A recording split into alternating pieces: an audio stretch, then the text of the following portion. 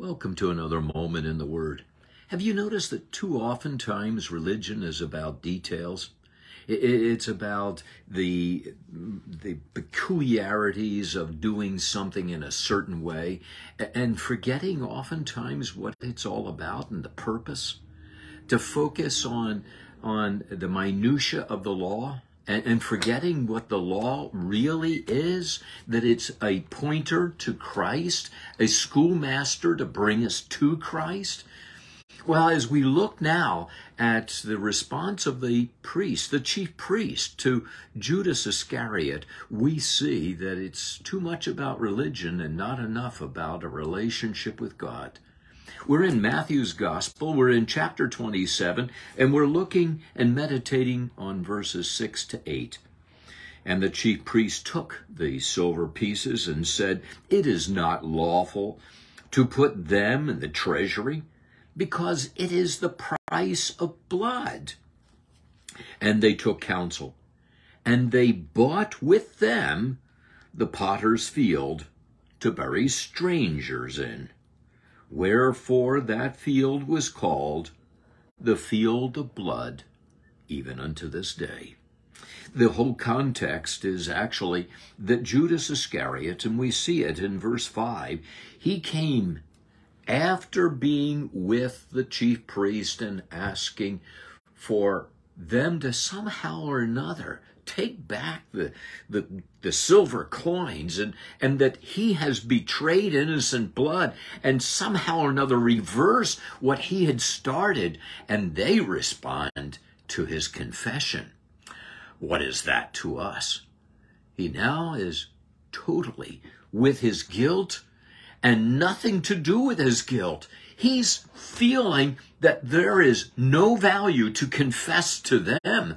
No, they leave him with his guilt. He is angry. He is angry with God.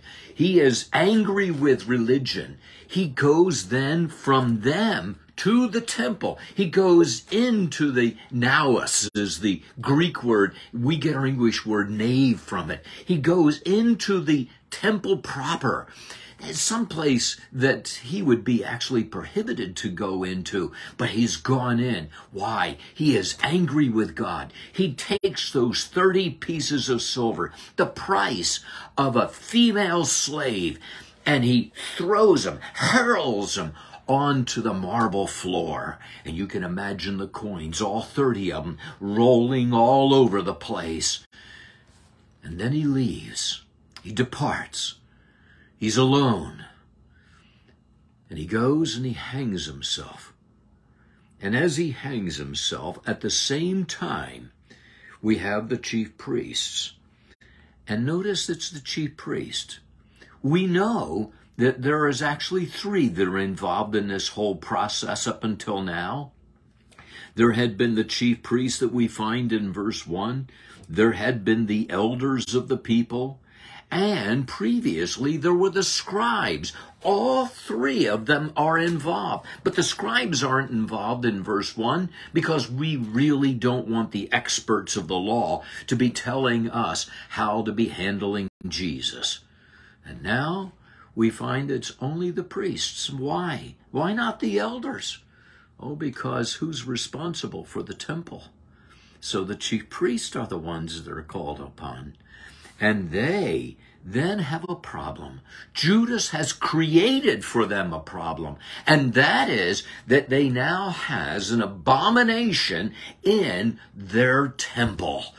Because we find in Deuteronomy that if we have, Deuteronomy 23 verse 8, that if we have the wage of a harlot or the price of a dog, it could not be accepted as a gift, as an offering in the temple.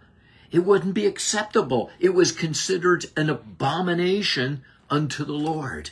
And if that's the case, then the blood money that we have, when they had hired Judas to betray Jesus, now is an abomination. That abomination is now in their worship. But they're the ones that paid the money. Where did the money come from? It came from the temple. Isn't it interesting how we can be so picayunish about certain parts of the law and yet overlook the grander, the more important things of the law? That's actually what Jesus had said earlier in Matthew chapter 23. He said, "Woe to you, scribes, Pharisees, hypocrites! You pay tithe of mint and anise and cumin, and you omit the weightier parts of the law, which is justice and mercy and faith." Really, what God has called us to is a relationship, not a relationship to the letter of the law, but he has called us to a relationship by the Spirit, which the law is to bring us to Christ, to bring us to a relationship with him. And why Christ? Because Jesus is God who has become man. And I don't understand God. He is holy. He is spirit. And therefore I need flesh. I need God who has put on my flesh, tabernacled with me to behold his glory. And that's what has happened. And Jesus now pays the price for my sin through his blood.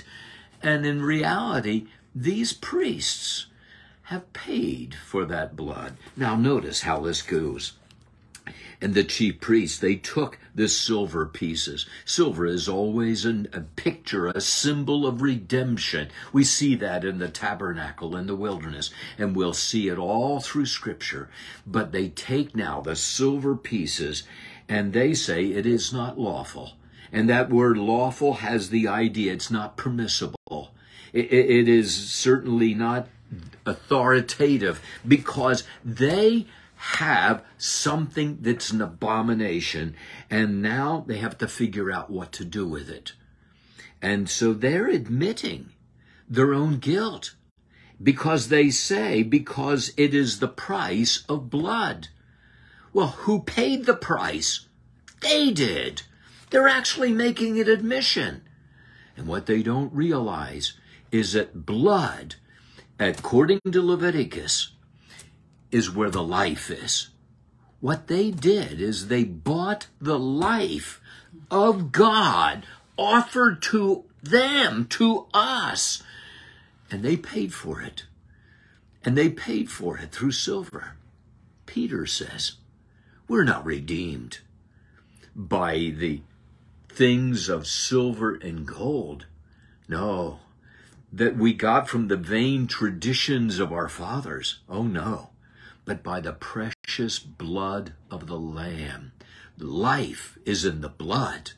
The life of Christ is the life of God. That is attested by his resurrection. He can't remain in the grave, not like you and me. No, he rises from the grave because he is eternal. He is God. And because of your confession of your own sin, you then identify with Christ, and that gives you then eternal life. So then what are they going to do with this? They take counsel. Again and again we find them taking counsel. And now they're taking counsel. What do we do with this money? And so they decide that they're going to buy potter's field. Well, what is a potter? A potter is one who works with clay. Isn't that what God is? Isn't he the potter? Aren't we the clay? And what does the potter do? Well, he over and over will fashion and mold the clay. And sometimes it's on a throwing wheel. And you'll wonder in your own life, why is it that we seem to be going in cycles and circles, and it seems to repeat the events again and again? But I want to remind you that the work is actually not on the outside of the vessel, but instead the potter puts his hand on the inside, and the real pressure is on the inside, pushing. And that's what the Holy Spirit is doing in your life. He is working from the inside out.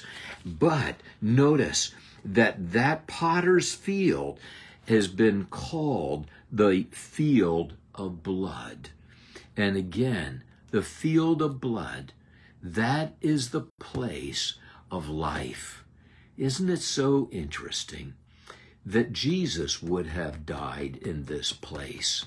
He would have been placed in this very field, except for Joseph of Arimathea, that God had raised up and put into the heart of Joseph of Arimathea, a rich man who had a grave that had never been used for Jesus to be laid in, and that he and Nicodemus prepared the body and put it in there. And God has been working and preparing you. But notice the next verse. It says that wherefore that field is called the field of blood, even unto this day. But I want to encourage you, that field of blood, which seems to be now something that was an abomination, Jesus has taken that, and maybe you feel like an abomination, and maybe what you have done is an abomination. But God gives you life if you trust in him. And the very blood that was purchased through Judas's betrayal is what gives you life. And not only life, but cleanses you of that abomination. Let's pray. Thank you so much, Father, for your word and for the encouragement that it brings to us and the change that happens in us and the work as you, the potter, working in us, moving out the stony parts and working from within to fashion us and to mold us into the likeness of your dear Son, the Lord Jesus, in whose name we pray. Amen.